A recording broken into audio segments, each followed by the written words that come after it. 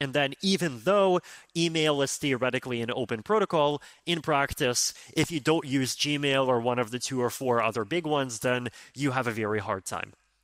So there's equivalence of this in the crypto space. There is equivalence of this in crypto projects. So for example, if you think about the problem of like how to do data backups, if you don't provide a good decentralization-friendly way of doing backups, then either your users are going to constantly lose all their data, or like things will drift toward a centralized solution, and then they're not actually getting the benefits, right?